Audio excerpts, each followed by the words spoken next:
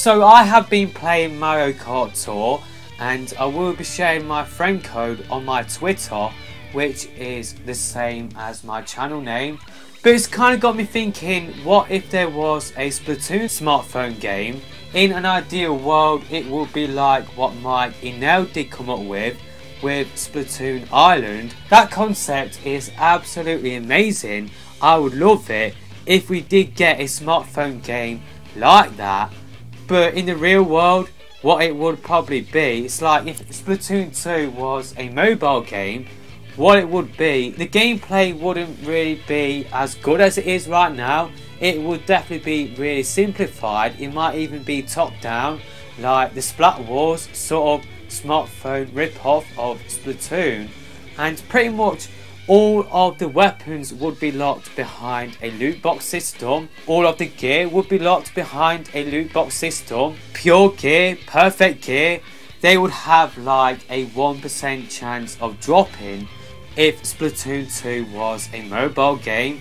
And Super Sea Snails, they would sort of drop really rarely. They wouldn't appear on a regular basis. They would of course be available for real life money.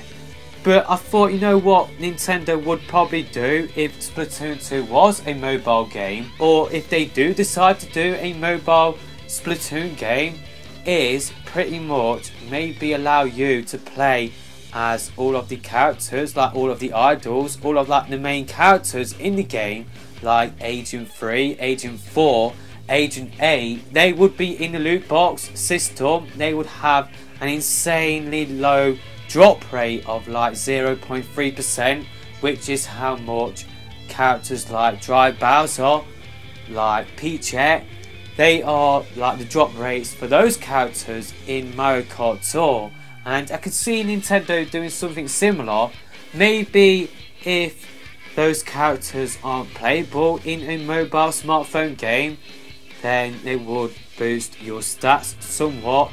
I could see Nintendo doing, oh, here is Marina in a special swimsuit available only for 2 days. And yeah, that would definitely get money for Nintendo. Maybe you would unlock these loot boxes with Super Sea Snails.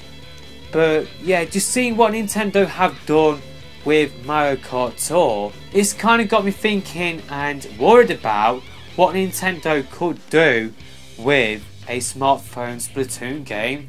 Like what said, what Mike Inell did come up with, I would happily play it. And yeah, I am enjoying Mario Kart Tour. It's just that it is heavily microtransaction based at the moment. It is definitely pay to win. And yeah, that is my fears. If Nintendo did decide to do a Splatoon smartphone game, there would be like a Marie sort of character in there. Maybe it would boost your defense, maybe it would boost your attack, or maybe you could get to play as Marie for the first time. And yeah, pretty much she has really good stats. She comes with the hero charger, which comes with extra damage. That's just my main sort of fear.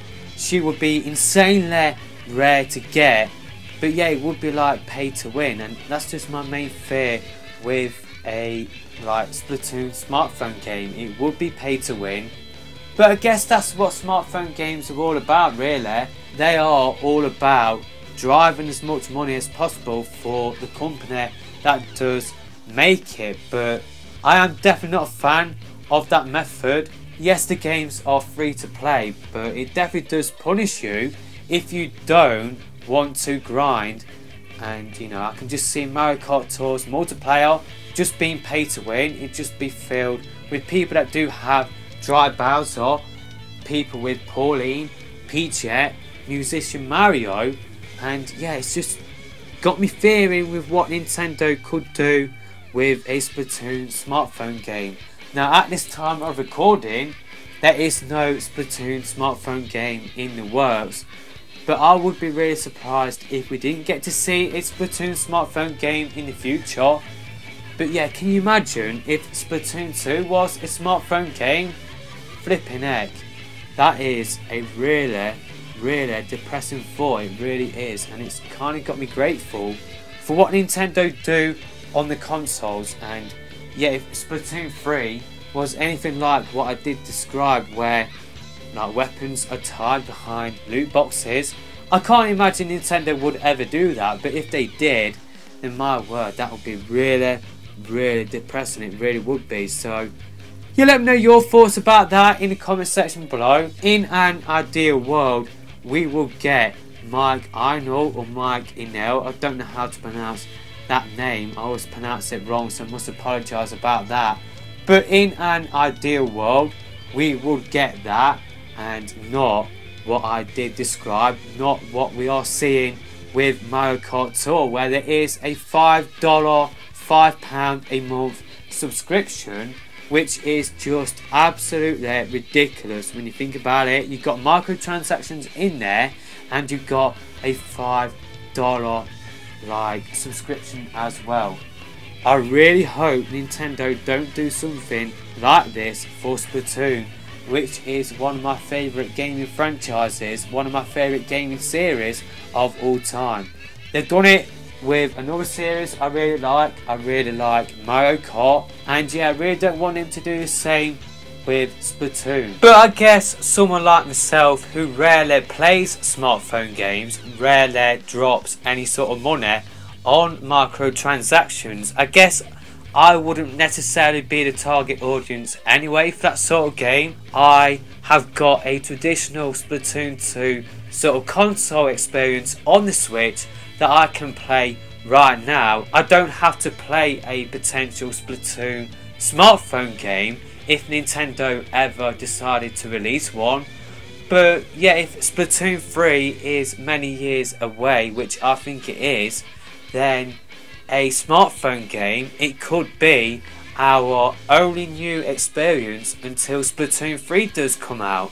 And if that is the case, then yeah, it would be really disappointing just to see a PvP sort of experience tied behind a sort of pay to win sort of mechanic that these smartphone games are typically known for, and what Nintendo are currently doing on Mario Kart Tour. I can definitely imagine Nintendo doing that sort of thing, but yeah, what Nintendo would do if they ever decided to release a Splatoon smartphone game is to try and get people hooked on the series in the hope that they would pick up a Switch and play Splatoon 2. But yeah, no smartphone game has been officially announced at the moment, but yeah, I would be really surprised if we didn't get a smartphone game.